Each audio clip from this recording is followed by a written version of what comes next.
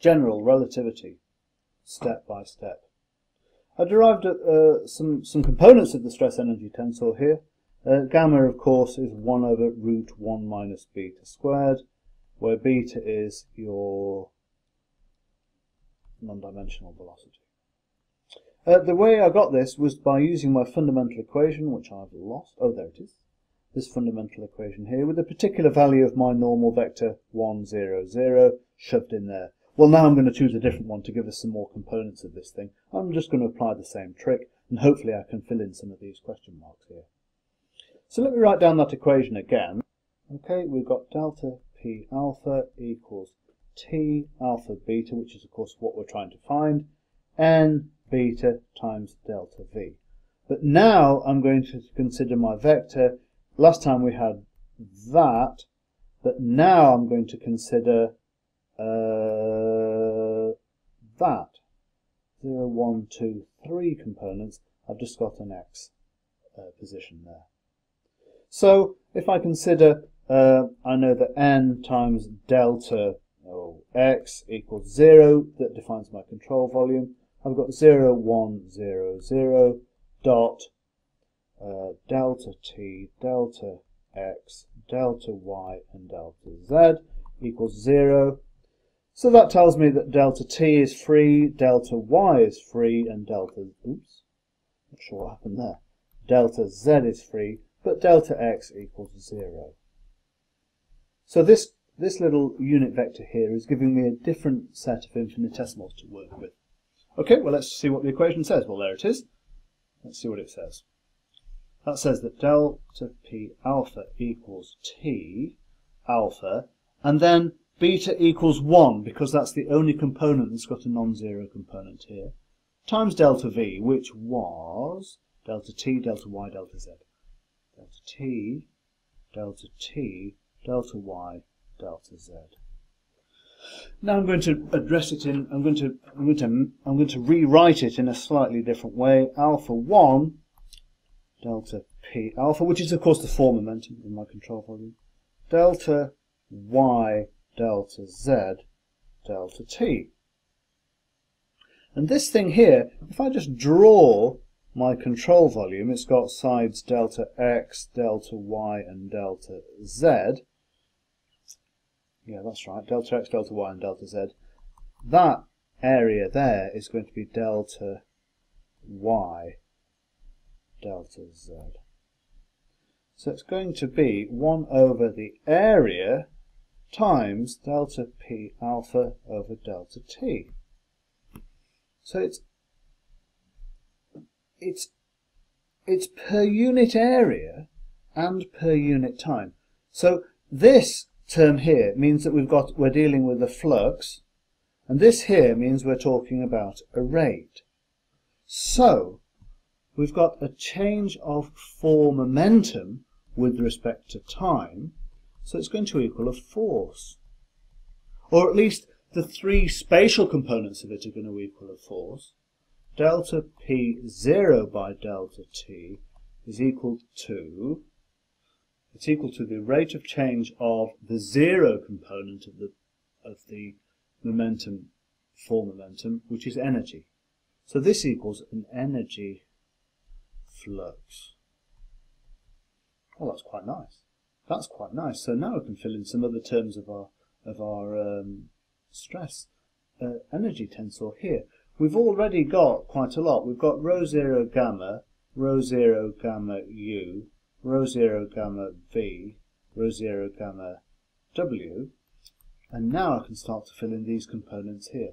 This one here is the flux, the energy flux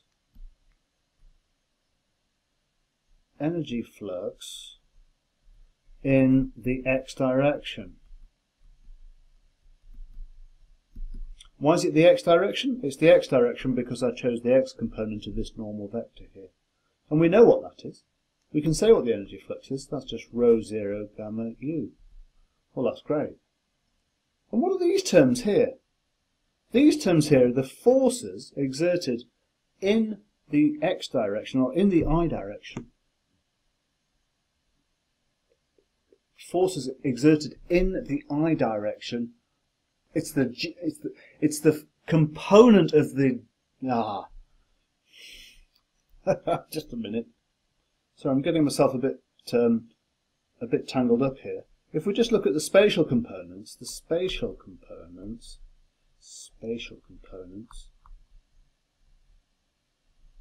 not how you spell spatial. Spatial components, T-I-J. You'll remember the convention that we use I and J for indices, spatial indices, and alpha and beta for time and space indices, equals delta P I by delta A, where A is normal to the J direction.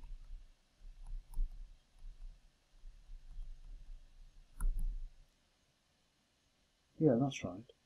That's right. So it's equal to the force, in the I direction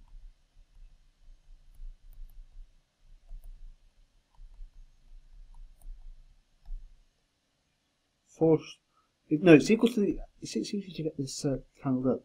It's the I force flux in the J direction.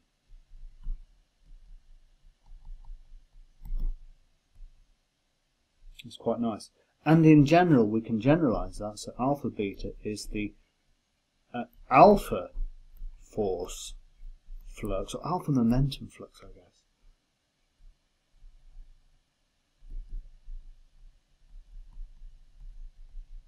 In the beta direction.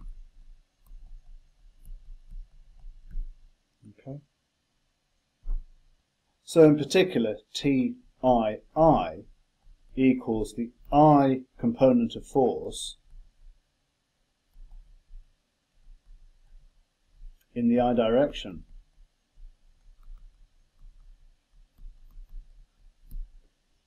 And so a classical fluid has T11 equals T22 equals T33 equals this thing which we call the pressure. There we go. That's quite a nice characterization. So the I component of the force in the I direction equals 0 for dust.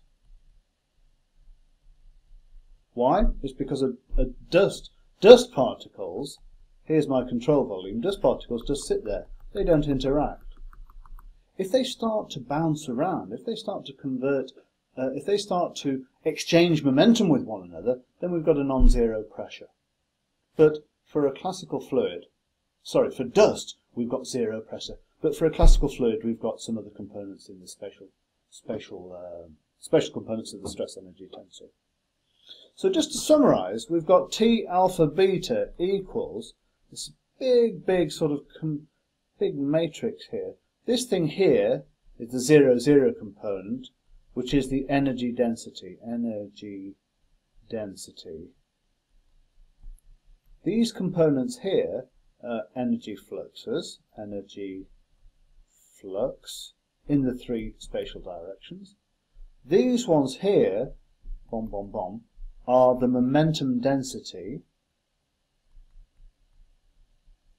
It's because the time direction corresponds to a spatial control volume. And this thing here is basically the stress tensor. So it's the component of it's the I component of form momentum in the J direction, or it's the alpha component of form momentum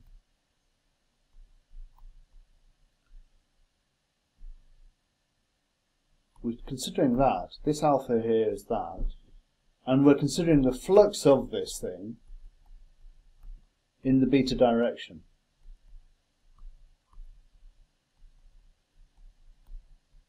And this whole quantity is T alpha beta. Now, I've been a little bit vague. I've been trying to be quite intuitive about what's going on, and I realise I've moved from dust to a classical fluid almost without mentioning it. But what I'm going to do now is to show you exactly the components of T alpha beta for dust and the classical fluid, and I'll do that in the next screencast. Stop now. Stop.